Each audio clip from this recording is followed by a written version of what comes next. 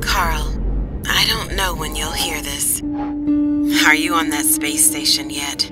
You said it was just a routine job. Repairs, comms, time for yourself.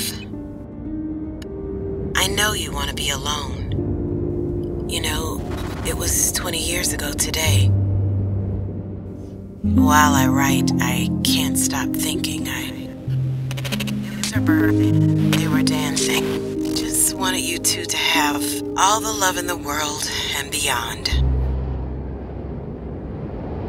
Carl, I know you don't want to, but you must hear this.